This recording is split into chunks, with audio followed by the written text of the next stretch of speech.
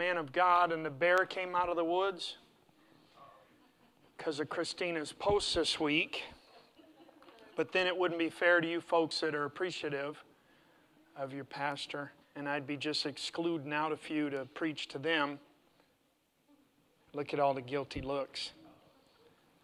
But we'll be in chapter 14 of Luke.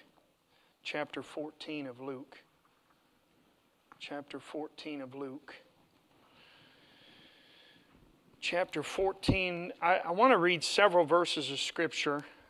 My thought only comes from a few, and I'll explain as we move on.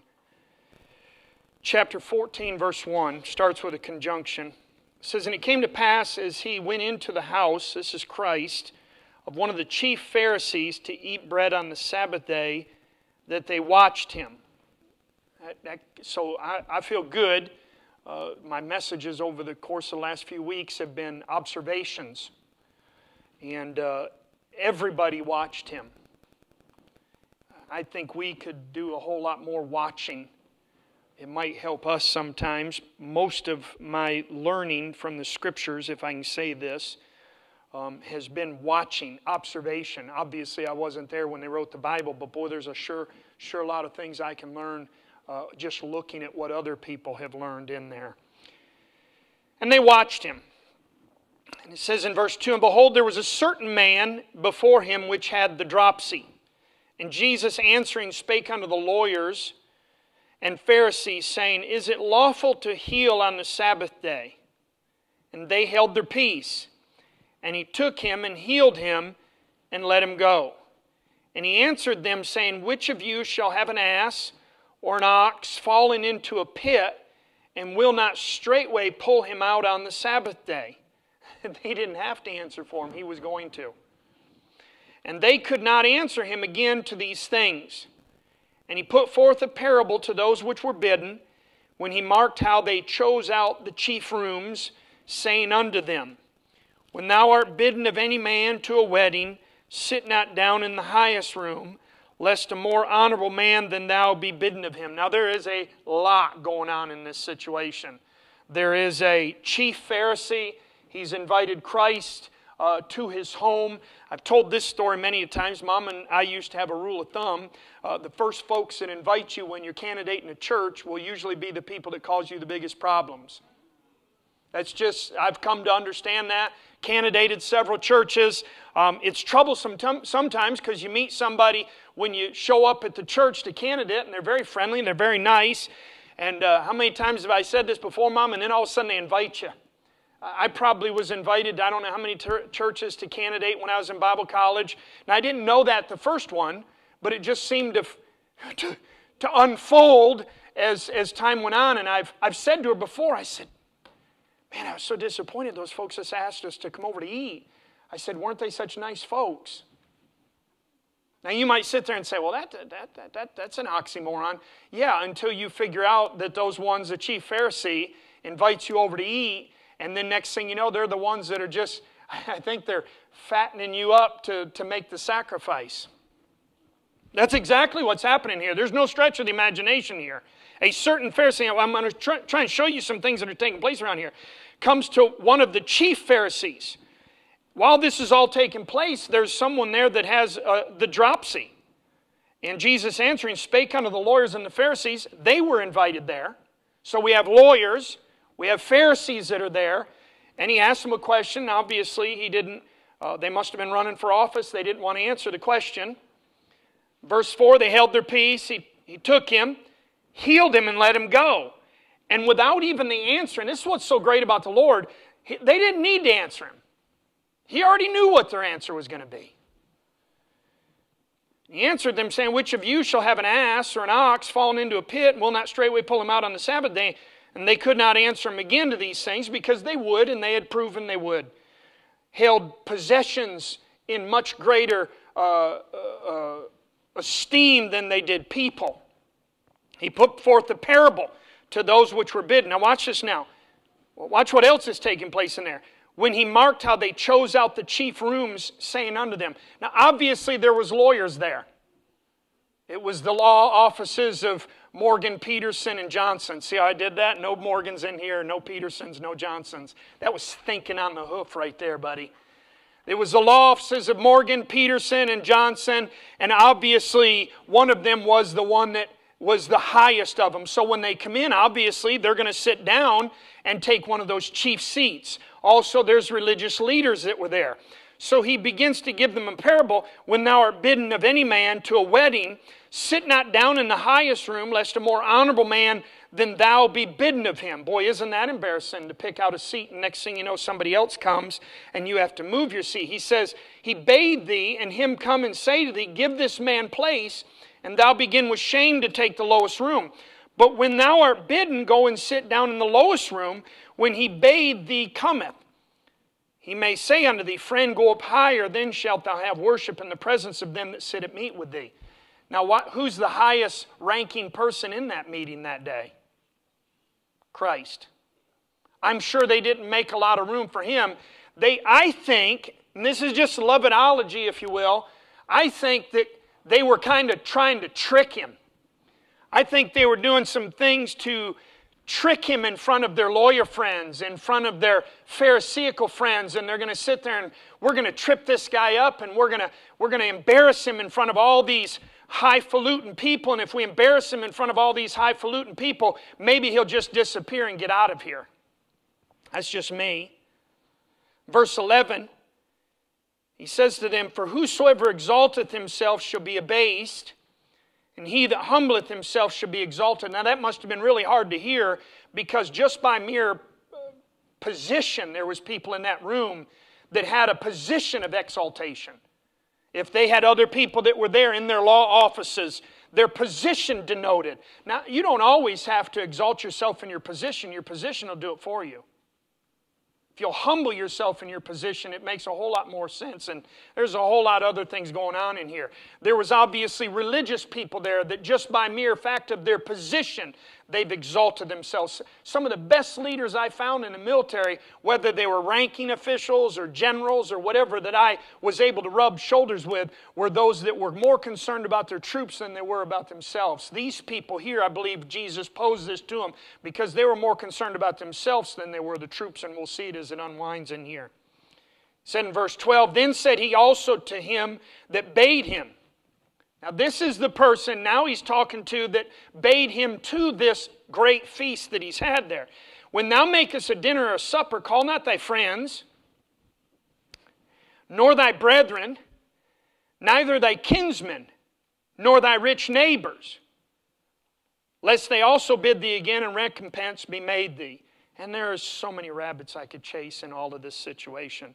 There's also a part of me that believes they wanted to see if he was going to be the one, like Barabbas, that would restore the kingdom. The reason they chose Barabbas over Jesus was they didn't understand the long-term effects of the decisions they were making. They were looking for short-term effects, and therefore that's why they said, give us Barabbas and not Jesus. Barabbas wanted to enter into kingdom. He was a rebel rouser. He wanted to get Rome out of power. And now this man's sitting here talking about a kingdom and so on and so forth. So they're trying to see if he's somebody they can work with. Boy, that didn't work out very well, did it?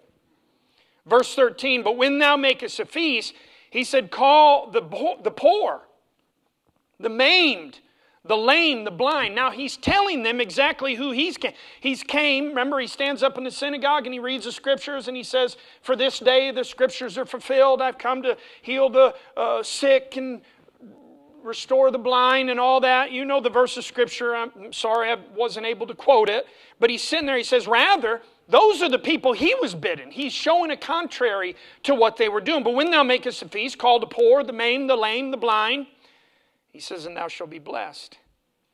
For they cannot recompense thee, for thou shalt recompense at the resurrection of the just. And there's a lot of, within our own ranks in Christianity, how we just tip the hat to other people. We many times fault the political leaders of the day. And can I just say this? I've seen more politics in pulpits than I ever have from Washington, D.C. Just an observation. Then said he, verse 16, or verse 15, he says, and when one of them sat at meat, no, I missed it. He said, and thou shalt, verse 14, be blessed, for they cannot recompense thee. He says, "For thou shalt be recompensed at the resurrection of the just." And when one of them that sat at meat with him heard these things, he said unto him, "Blessed is he that shall eat bread in the kingdom of God." And I think here's their piety showing forth again. Who are you to say of us? We're the religious. We know what we're doing. We're the sons of Abraham, and so on and so forth. You've heard it before. Then said he unto him, verse 16, "A certain man made a great supper, and bade many, and sent his servant at supper time to say to them that were bidden, Come, for all things are now ready. And they all with one consent began to make excuse. The first said unto him, I have bought a piece of ground, and I must needs go and see it. I pray thee, have me excused." Verse 19, we have another group, or another person rather, said, "I have bought 5 yoke of oxen, and I go to prove them." Boy, there's a lot of I's in these passages of Scripture.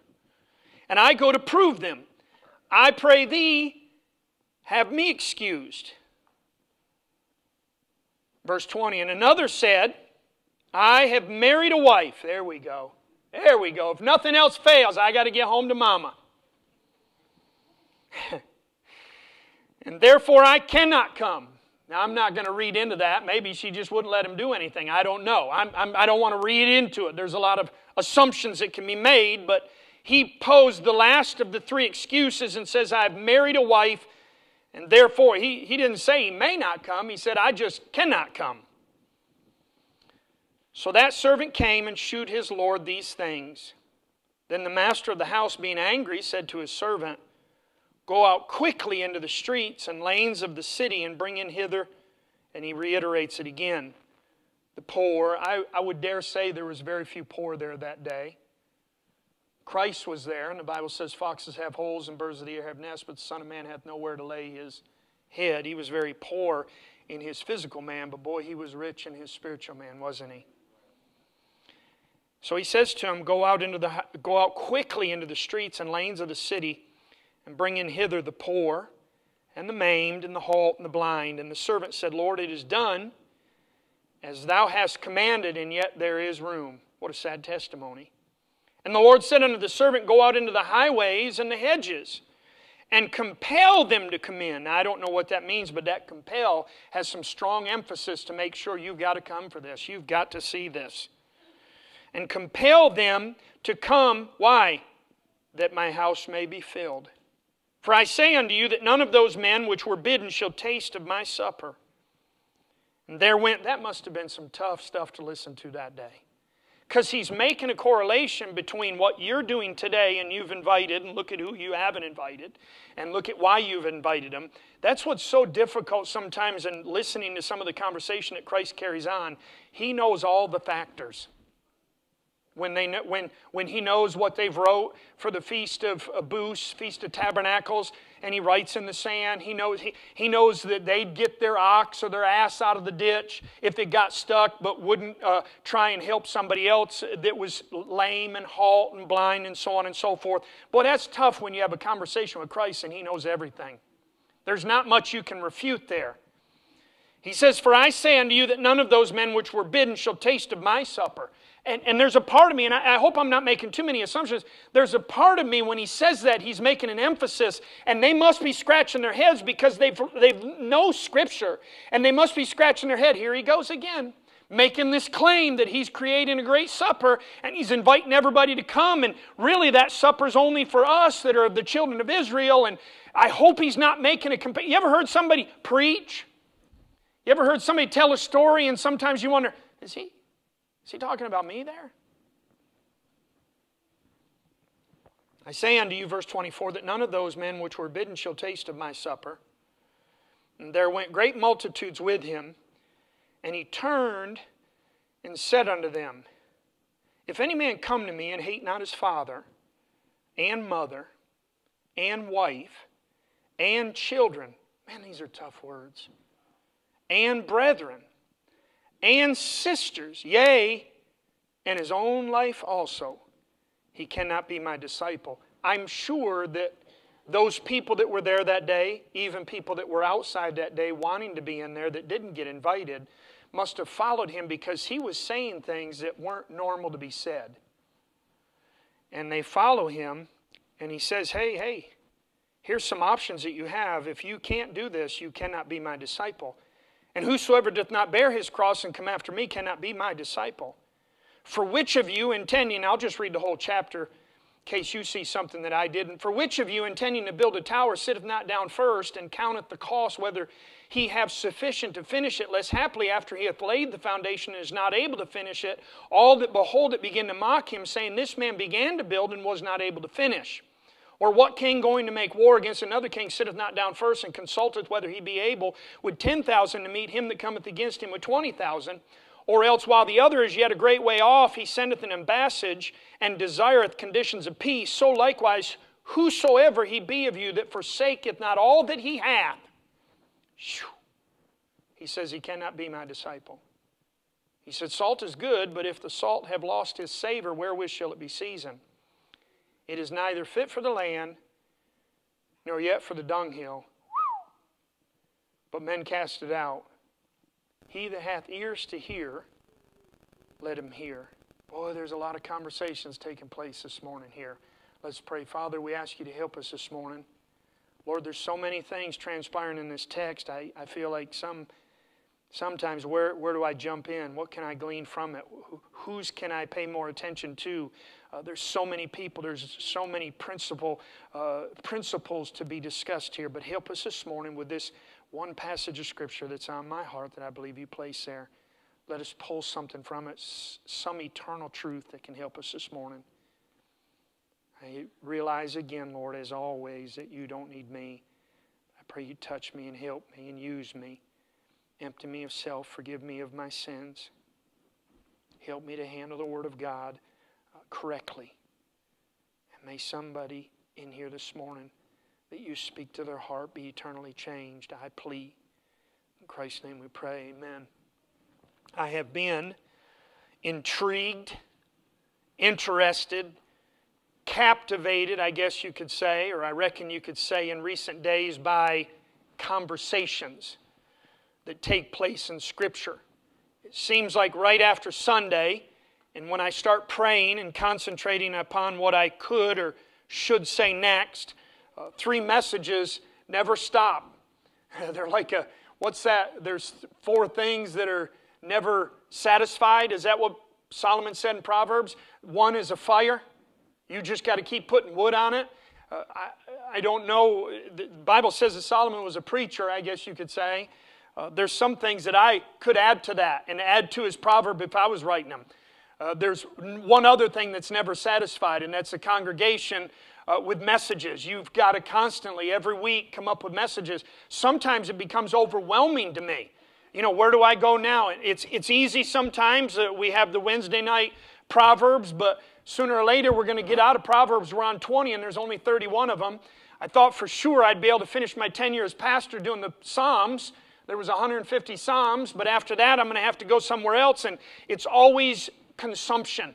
There's always more we could, how many? I have volumes and volumes of messages in my library, in my office in there, but Monday morning it never fails. Here lately I've been coming in on Monday mornings.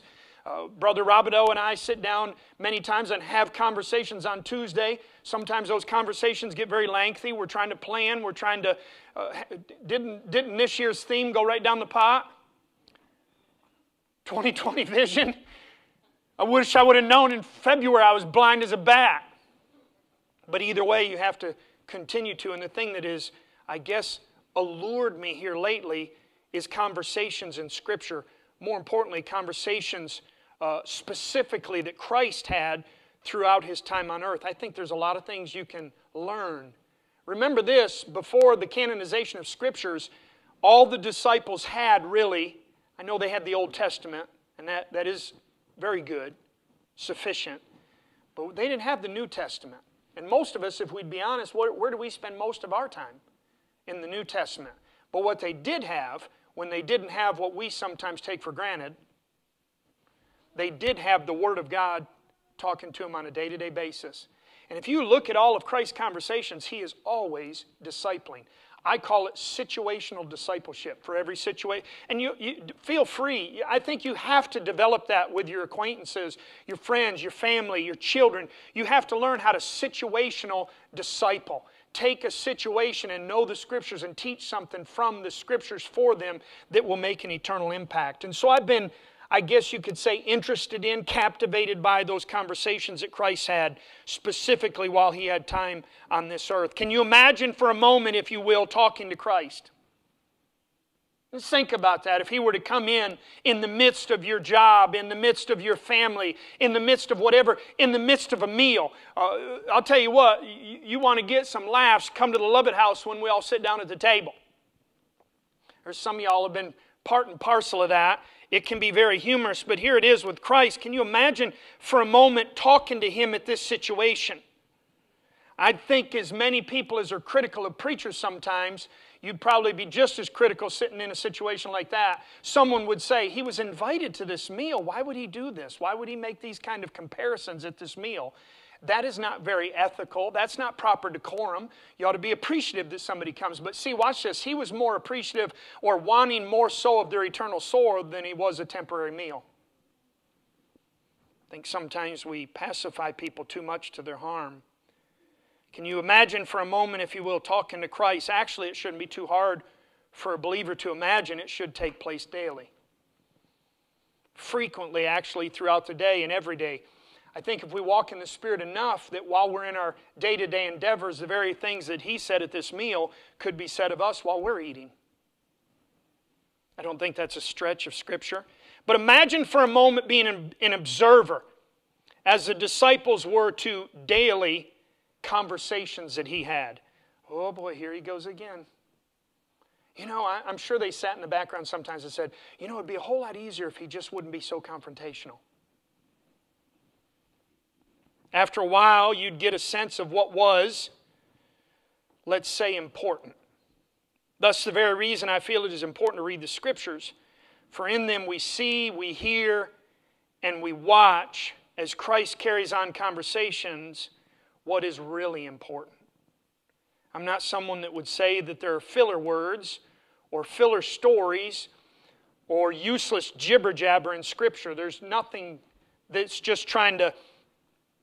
When I went to college, Brother Miller, I used to, my computer program, I think it still does it, Word, Microsoft Word, you go down to the bottom and it tells you how many words you have. One of the things in one of my classes, when I was going for my master's degree, you had to write compositions, essays, whatever, and they gave you words. So it'd be 200, 300, 400, 600. And it was, I guess, I never asked the professor, it was trying to teach you that you could get something across in either very few or an awful lot of words. I wasn't successful at that, as you can imagine. Some of y'all, is everything okay today? Is it the temperature okay? Some of y'all have just not been excited this morning. So I'm not someone that would say that there are filler words, but when I was in school, I used to I'd wait till it got to that number, and then it'd get to that number, and I'd have to go back and I'd say, well, I got to take this out, I got to take this out, or I got to add this. The Scriptures aren't that. Everything that's found in the Word of God has all Scripture, here's a verse to verify that. All Scripture is given by inspiration of God and is profitable for reproof, for doctrine, for reproof, for correction, for instruction in righteousness. How? Why? So that the man of God may be, that's not gender specific, so that the man of God may be thoroughly furnished, perfect unto all good works. So I fully believe that in every word of the Bible lies an eternal truth that we should hear and heed, and I'll even go as far as to say, so much the more with every conversation we find in Scripture between the Savior and some individual. As I've said before, there are many things you can learn while observing folks talk. That's a message for another day. I said last week that I do not believe that the story of the rich man and Lazarus was a parable, for it named people. It gave great detail in the account of the conversation. I'm actually of the persuasion that very few parables, this is just me, very few parables are not an actual account of some situation that Christ wanted to use to manifest a spiritual truth. He just I guess you could say, left the names out. How Dragnet used to say it, the names are left out to protect the innocent. Here's the names are left out to protect the guilty. Either now or in the future, these parables that he speaks would be, I mean, here it is talking about the feast, and we know that there's going to be a great feast one day that takes place. And we're going to know that there's going to be many people that aren't going to be a part of that feast because they gave some great excuses. He knows the end from the beginning. And if so, then I'm sure he can as well share a story to emphasize a spiritual truth from an actual event that may take place in the future. So back to this parable of the wedding feast and great supper. It is an extremely important doctrine and as well future event. I have a nameplate there already. Whew, that was weak. I have a nameplate there already. Maybe you're not saying amen for me, but you ought to ask yourself, do you have a nameplate there? Is there a white stone awaiting you? Is there a book of remembrance? Is there a bottle of tears? There's all those things that are waiting. We know they're waiting because Scripture tells us they're waiting. The disciples do not yet have Scripture, but they have the Word made flesh. And thus He, Christ, is preparing them for their obligations as a servant. He's trying to teach. He doesn't have Matthew 28 and 19 yet. It's not recorded in Scripture. They don't have the opportunity to hear it and not heed it. He's telling them of the importance of all the things of why He called them and what their future mission was to be. So do I need to spend a lot of time this morning expounding or explaining or expressing the doctrinal foundation of these truths concerning the servant and his obligation to go tell people about the great feast? Or can I just jump to what stood out to me when I was, as the Scripture says here in verse 1, that they watched Him. I was watching from a distance. And I just want to jump to what stood out to me when observing this compelling conversation that He has. So with that being said, I want to preach on this thought this morning. And maybe we might make a series out of it. Observations from a compelling conversation. Verse 22, I pulled that word compel. Obviously, we're observing a conversation that took place, so there's no stretch of the imagination for the title. But if you come down here in verse 23, it says, And the Lord said unto the servant, Go out unto the highways and the hedges, and compel them to come in. And so Christ takes this opportunity in this conversation. Again, no idle words, no useless chitter-chatter. He was focused and to the point, and He was trying to elaborate an extremely important spiritual truth to you and I this morning. Can I reiterate over and over again the volumes, the times I've preached in here, the things that are said from Scripture, the Sunday school classes that are taught, all the times where we take the spoken Word of God and try and pull something out of a conversation that He had to somebody else to compel us to do what we ought to know to do. I find these to be true observations from a compelling conversation. We pick up our observations while He is having a conversation. Watch this. I want to use verses 16 through 24. We pick up our observations while He is having a conversation explaining the supper or the propriety at the supper, how you're to conduct yourself, and then shifts to the participants at the supper. We have two that He highlights. Number one, the specific man. He says in verse 16, Then said He unto him, a certain man, just like how He did in Luke 16. Remember, He said, a certain man fared sumptuously, clothed in fine linen and raiment, and so on and so forth. Then we see the other person that He highlights. It's not the specific man, but it's the servant messenger. Again, we could spend time on these two people, but my attention is not upon those and all the things that are around there, and there's several rabbits I could run this morning. I'm trying to stay focused. My attention is upon those that He sent His servant out as a messenger and invited. So the servant messenger goes out and he has a conversation of his own, compelling those that he spoke with to come on behalf of the one that invited him. And it is thus where we'll make our observations, very simple observations, and yet simply profound and very telling. Let me give them to you. There's three. Number one, observations from a compelling conversation. Boy, I wish I could reiterate this morning how important every little conversation Christ has. For me this morning, I'm saved as a result of conversations not only that took place in Scripture, but conversations that took place in real life. I can put myself in here. I can put Rodney Pruitt in here. I can put Calvin Jeffcoat in here. I can put several people that witnessed to me through my years. And you know what he was doing? He was inviting me to something. Watch this. I don't want to distract. But he was inviting, if you go further up in the text, and these are things that I could have missed, and I'm sure I preached upon them in here because of my excuses. And boy, don't we have them. Brother Robideau uses a phrase around here when we talk ministry sometimes. He says it's not an excuse, it's a reason.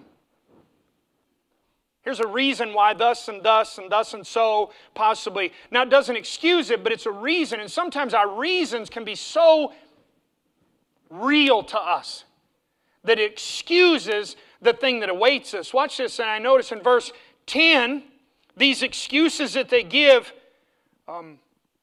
gets them to miss a friend. Watch this. He says, but when thou art bidden, verse 10, and go and sit down in the lowest room, that when he bade thee cometh, he may say unto thee, friend, go up higher. I could go back to Mephibosheth. Mephibosheth, in fear of his life, that David was going to kill all the genealogy of Saul, he goes and invites him. An unnamed messenger goes out to where Lodabar, where Mephibosheth was, and calls him back. And he's so scared to death that he really doesn't deserve a seat at the king's table, but he gets a seat at the king's table. Not only does he get a seat at the king's tablecloth covers up all of his infirmities. I don't know if that does anything for anybody else. Seems like some of y'all must not be on the same page this morning. I'll say it. There's a lot of things we have in Christ. I'm going to tell you what, if somebody was here last week and was lost and got invited and missed that, you missed a friend. I'm going to have a friend. We sing the song sometimes. I don't know if we really understand the eternal impact of it. What a friend we have in Jesus. You miss a friend. Verse 13, you missed a feast. I've heard a lot of preachers through the years joke about this. This is going to be there. This is going to be there. This is going to be there. Surely this is going to be there. I'd like to think that Miss Shaver's red velvet and orange cake is going to be there. And if Miss Cynthia keeps practicing, her Cook sisters may be there one of these days. There's going to be a lot of things there for consumption. And guess what? With an excuse, you miss it. What was it that said in Scripture? Eye hath not seen, ear hath not heard, neither has entered into the heart of man the things that God hath prepared for them that love Him. The Queen of Sheba said, the half ain't even been told. That was just Solomon's kingdom. You'll not only miss a friend, you'll miss a feast. Verse 15, you'll miss a future. This one that was at that place that day said, blessed is he that shall eat bread in the kingdom of God. He said it almost sarcastically. Saying it sarcastically to the very one that was inviting him to come to the great feast. Not his feast, but the great feast. Now watch the things that people use as, let's just call them excuses. Observations from a compelling conversation.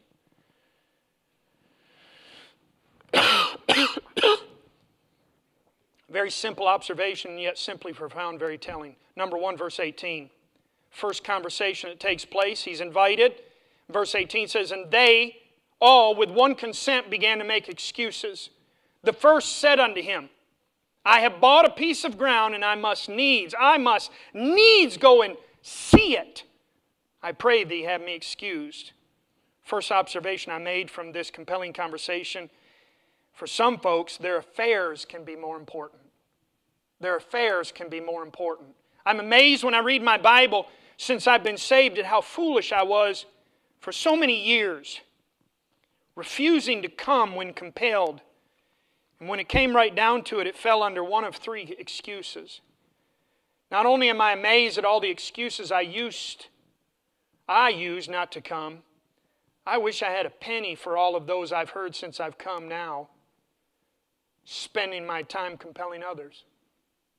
I mean, you think about it. You almost have to prepare yourself on a visitation time to get ready to, for lack of a better term, combat the excuses. I mean, we had 8 weeks of training here, Brother Clausen. We came up with every possible scenario that we could think of. But every time you go out, everybody has an excuse. For this man, with one consent, this first one said, I bought a piece of ground. I wish I had a penny for all of those I've heard since I've come. I won't bore you with all that I've heard, but I do want to read what a commentator stated about this specific excuse. I thought it was good enough to share. In regards to where he says, I must needs go, the commentator says, I have necessity, or I am obliged to go and see it, possibly pleading a contract or an agreement that he would go soon and examine it. However, we may learn from this that sinners sometimes plead that they are under a necessity to neglect the affairs of religion. The affairs of the world they pretend or are so pressing that they cannot find time to attend to their souls. They have no time to pray, no time to read the Scriptures, no time to keep up with the worship of God. In this way, many lose their souls. God cannot regard such an excuse for neglecting religion with approbation, consent. He commends us to seek, and we sang it this morning. I thought how odd that was. Coincidental, I guess you could say. He commands us to seek first the kingdom of God and His righteousness, nor can He approve any excuse that people may make for not doing it. I've come to realize it's truly sad as a pastor some days, knowing what lies ahead, and coming to that realization only to see countless make some form of poor excuse to seemingly excuse themselves of something so grand. Nothing can compare to what awaits the child of God. Nothing. I don't really touch on much eschatology, because can I just be honest, it's hard to see sometimes. There's a crystal sea. There's a street of gold. There's a rainbow that's a full circle, because now we're not waiting for and anticipating for and this covenant that God made, but we'll be in full view of it. We won't any longer walk by faith. We'll now walk by sight. We'll see it. And can I say this, if it's not for the judgment seat of Christ and the great white throne and His, I guess you could say, elimination of past memories, we would sit there some days and say to ourselves over and over again, what in the world was I thinking? It's amazing sometimes how much we can just chase after things that have no eternal value, and they think that they have eternal value, and sacrifice them on the altar of our lives because we chase after them instead of chasing after God. Again, it's truly sad as a pastor some days knowing what lies ahead. You can ask somebody, am I going to see such and such?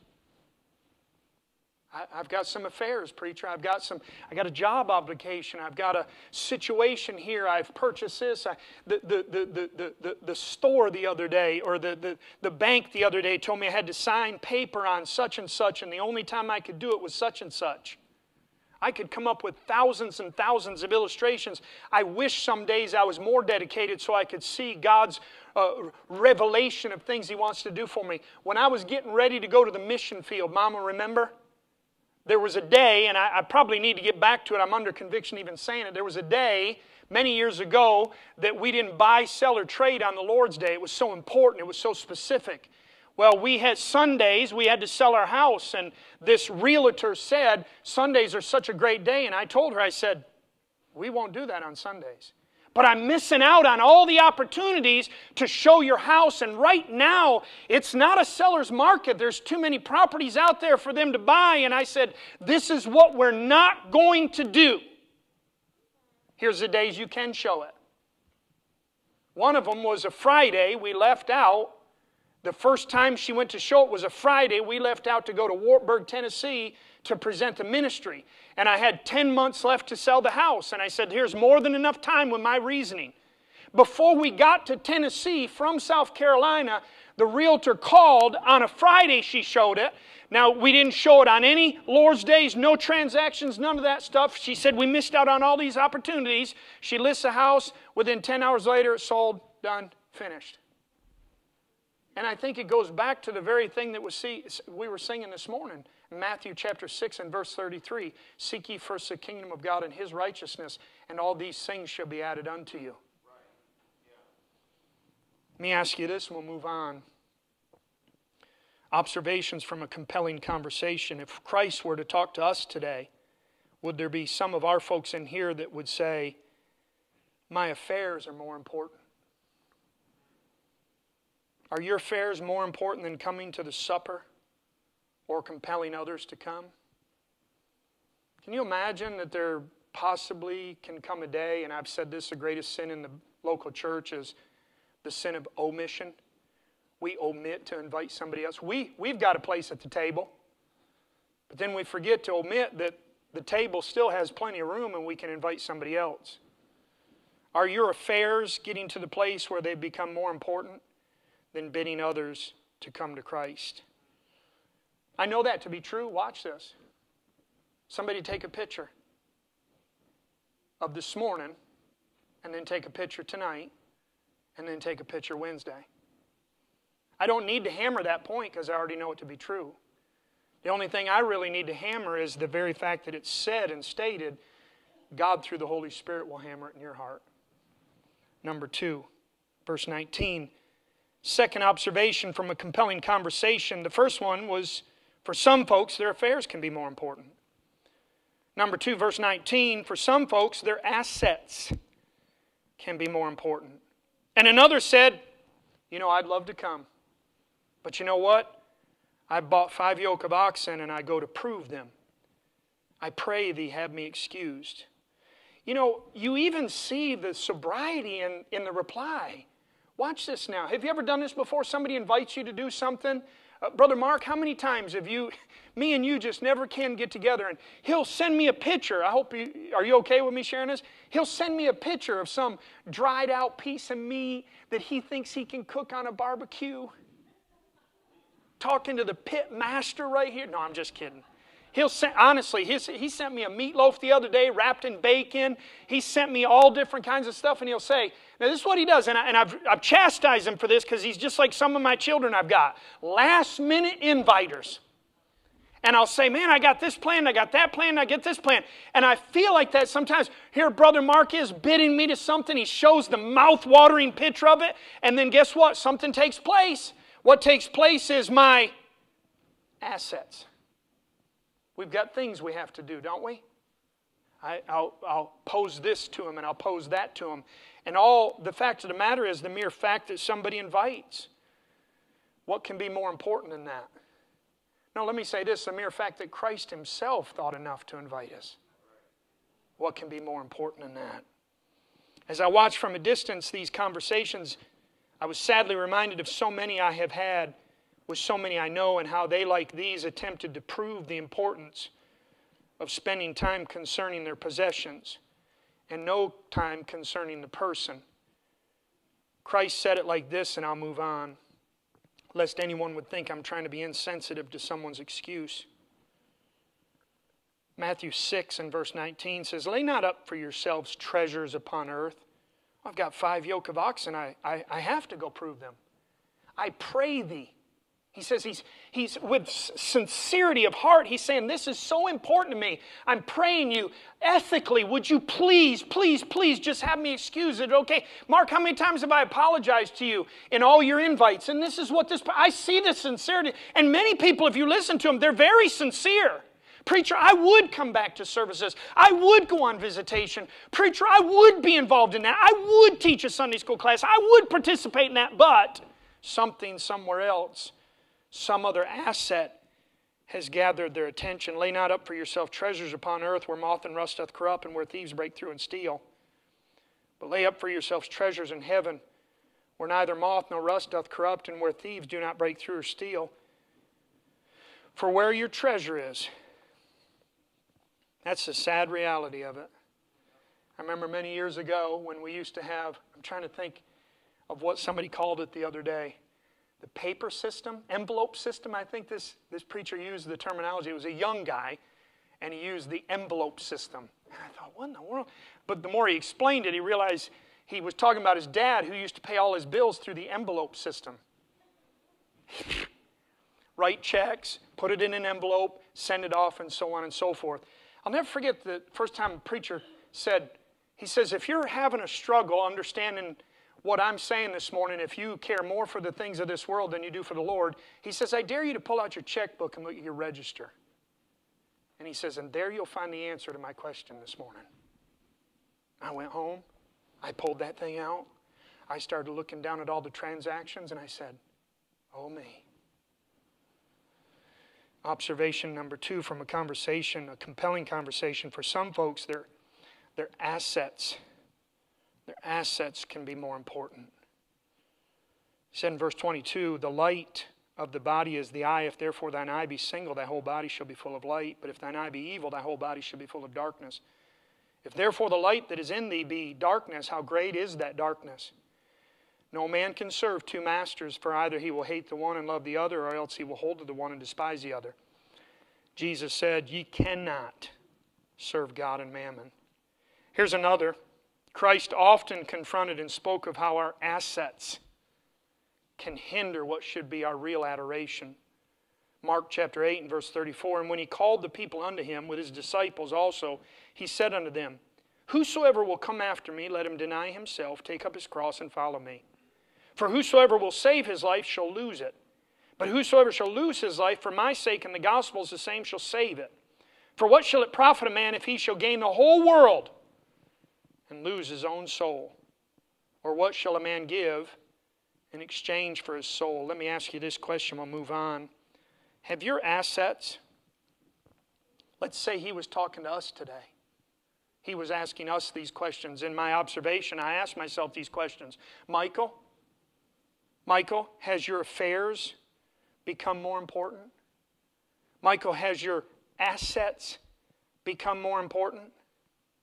Let me ask you this, we'll move on. Have your assets as well become such a stumbling block that they have or could keep you from the great supper? Wouldn't you like, has there ever been time when you've read the Scriptures, maybe it's just me, you read the Scriptures, it's kind of like going back to the Ebenezer Scrooge, the Christmas Carol. Isn't there a time, I'm trying to think of which ghost of Christmas past came up to him, and he's in the back, and he's hovering over him as a younger man or a middle-aged man or whatever it is, and he's screaming to his younger self, trying to get attention, and younger self can't hear, and the ghost of whatever the Christmas Carol thing says to him, they can't hear you. Wouldn't you like to sometimes? I read this passage of Scripture and look at this conversation from a distance, and I just want to sit there and say, as loud as I can, you do not know what you're missing. I don't even have a concept. Having been here and waiting for and anticipating the marriage supper of the Lamb, the great feast, the great supper, I do not even have a proper. But I'm going to tell you what, my mouth's watering. I'm going to tell you something else. Not only is my mouth watering, I'm just absolutely in awe, in anticipation of who I get to sit next to.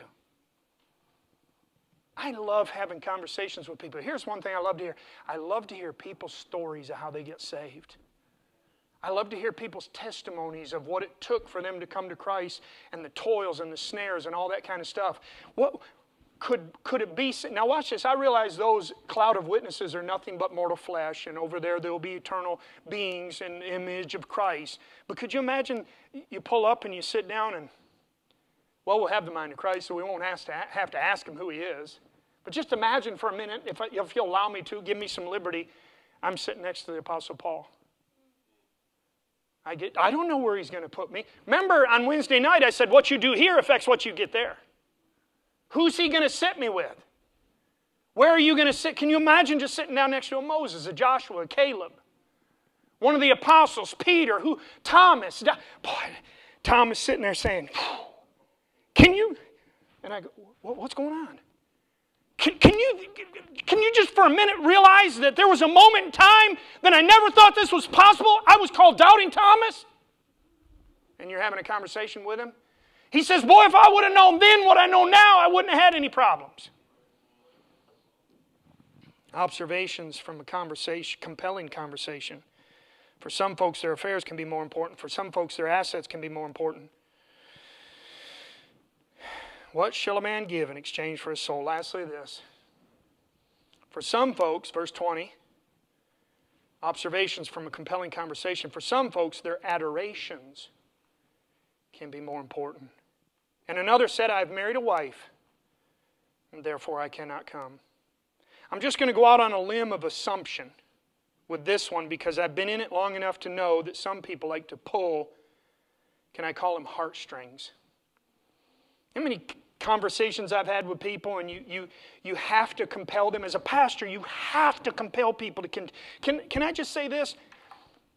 Whether you take it as an apology or however you receive it, can I say this? I'm mandated by the throne of heaven to do everything within God's grace and my personality to compel you. To compel you to come. To compel you to serve. Compel you to give. To compel you to give, go, and grow. Every week I got to do that. Can I tell you how many times people try and get your heartstrings? Try and play on your emotions? Pastor. I'll tell you what. If Brother Robideau hasn't helped in any other area, he's helped in this. I think all of us, the older we get, sometimes we can get softer. Any of you older men want to agree, women? I've heard my kids say on more than one occasion, well, I'll tell you what, I wish Papa was the one raising me instead of Daddy. And so they try and get you with their, and they'll tell you stories. But I still have to, just like Christ did, so here's this guy, this is an assumption, he's doing the very same thing. I've been in it long enough to know that some people like to pull your heartstrings. And the limb of assumption that I'm asking you to go out on was that the last one thought that if they posed the answer that their newfound mate and marriage was more important, then surely the preparer of the great supper would understand and have me excused. I mean, it's my wife. Family matters, doesn't it? My personal opinions was that this person understood Old Testament custom, where a newly married person was exempt from military service, going to war, soldiering, whatever, however you want to look at it, and thus misinterpreted that and misapplied it to his marriage and the invite to the supper. Here's a modern day way of doing this. Well, Sunday's my only time to be with my family. I'm sure you'll understand. You know, preacher, I work from Monday to Saturday, and I don't really have any time to be with my family and my wife and my children, and I've got to spend time with them or I'm going to lose them. And Jesus wants us, you know, a man that won't work is worse than an infidel, and if I don't take care of my family, then, you know, how's God going to bless me and everything else? And they come up with all those kinds of excuses, and heartless Pastor Lovett, if he were to push back against that, is just so cold and calloused. For some folks, their adorations can be more important. He twisted and misinterpreted and misapplied Scripture, in my personal opinion. Surely family should always trump anything else. I mean, really, the Lord is very concerned for my family. And He is, but not to our harm and exclusion from the great supper. He expounds and explains and expresses that in the following verses. I thought this was very interesting in verse 25. Or verse 24, he says, for I say unto you that none of those men which were bidden shall taste of my supper. The last one even kind of tried to pull on my heartstrings a little bit and says, I've married a wife. Surely I can be excused for that. Well, watch what he said. He said, and there went great multitudes with him, and he turned and said unto them, if any man come to me and hate not his father, and mother, and wife, and children, and brethren, and sisters, yea, in his own life, also he cannot be my disciple. It's not that Christ is attempting to separate us from our family, but rather prioritize the family. If you don't have and desire a relationship with God as a child, then you'll scarcely represent and prioritize Him to yours. I'll give you this illustration, we'll be done. I've said many times from a pulpit that I was a TV child. I had 3 channels and tried to find hope and help in the stories of families on TV because mine was so dysfunctional. I thought it was a peek into reality. In some aspects it was. It helped me to realize that there was real out there. There was functionality, if you could, outside of the walls of the house that I lived in. You've heard me use the illustration of John Walton from the Waltons. John Walton was somebody I looked up to as a little boy. Is that okay to say that? In my little warped world, he loved his family. He worked hard for his family. He'd do anything for them. He epitomized these people in our text, though. And when it was all said and done, if you watch all the later ones later on down the road, when it was all said and done, all the Walton kids grew up. None of them prioritized church. Every time he was invited, John said, I got to work in a sawmill. Got to take care of my family. I got to do this. Got to love my wife. Had all the excuses here. I know it's a simple, silly illustration from television, but can I tell you how many times that has come true in life? Prioritize it. Sir, your moderations today will be your children's excesses tomorrow. None of them prioritized church. Why? Because they saw John's adorations and followed after them. You may think that all your excuses have merit and validity, and in the proper context, they do, but not to the exclusion of Christ and His commission and great supper first. There's times when I just want to sit in the rafters of people's lives. Please. I'll go as far as to say this so you know I'm not preaching at anyone. My children can all stand up here and testify that every time they've tried to prioritize one of these things, assets, affairs, or adorations. One of them sent me a text the other day on a day they could have been at visitation. You never responded. Of course I didn't respond. I was doing the Lord's work and you were trying to entice me to do the affairs that you wanted to be a part of. If I respond back and say, oh man, I would have loved to have been there. You know what I just emphasize? Affairs over the things that are more important. That way you can sit in here this morning and say, well, he's not on me, he's on somebody else. But I challenge you how many times you've been compelled by the messenger and still refuse to come. Someone's coming to the piano this morning. Can I say this as a messenger for a certain man? And as your pastor who cares for you deeply, maybe it's time to quit making excuses and come. For all things are prepared, and yet there's still room. It's a twofold invitation, actually. If you're in here and you don't know Christ as your Savior, you miss that supper. And can I tell you what? It's going to be the greatest, grandest buffet you've ever seen. With some of the choicest servants that God has ever called. Can I also say this? There's going to be some that aren't there because you never told them. Which side is God compelling you to come from His conversation? Father, we'd ask you to help us this morning. Please help us this morning.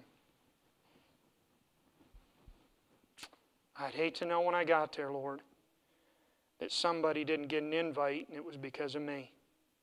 Help me in those areas.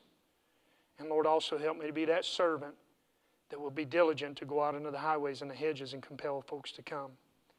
And Holy Spirit, I'd ask you to speak to that one this morning that does not know and thinks that affairs and assets and adorations are so much more important than what you've prepared. I pray they'd forsake those things and follow that which is eternal. In Christ's name we pray. Amen. Let's all stand to our feet. Miss Grace is playing something on the piano. If God spoke to your heart this morning, I'm compelling you to come.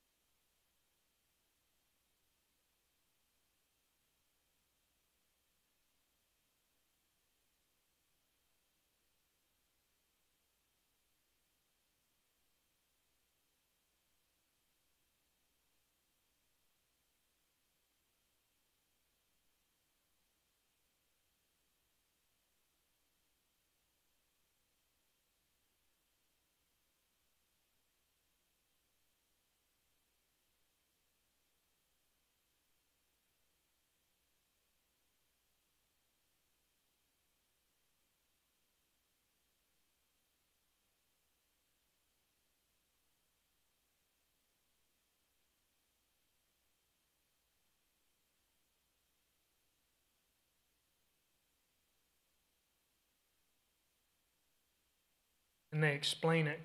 Grace allows us the opportunity when we get to heaven to have our memories of things, or else we'd live in eternity with the regret that I didn't tell this one, I didn't tell that one, I didn't tell this one. So there's grace there. There's grace. We'll be in the presence of grace. But hell's the absence of grace. You know why? For eternity, that rich man will stay there. For eternity, when you were bid to come and didn't come, you'll have the regret and the remorse of never coming when you were asked to come and miss out on the great feast. Well, I tell you what, I think about that all the time when I preach. Wait. Don't wait. Don't wait. Is that Oliver B. Green used to always close out his invitations? Come before it's eternally too late. He'd say, God, please reach that one that's nearest hell. Well, hope God gave you something this morning. Amen. Father, we thank you today for the Scriptures. We thank you for the truths that are contained within your conversations. You were not soft, but yet, Lord, you were so subtle in wooing people to you. We have such a misrepresentation some days from your passion. It must have been very convicting to be in your presence and hear you talk to people. Help us to understand that sometimes when we hear messages from the Scriptures concerning your conversations. Help us to go out into the highways and the hedges and compel. And Lord, for those of us that may be in here this morning, please don't wait. Help us, Holy Spirit. In Christ's name we pray. Amen. God bless you. See you tonight. Brother Andrews, or choir practice? No choir practice. See you tonight. Don't forget the curbside care ministry.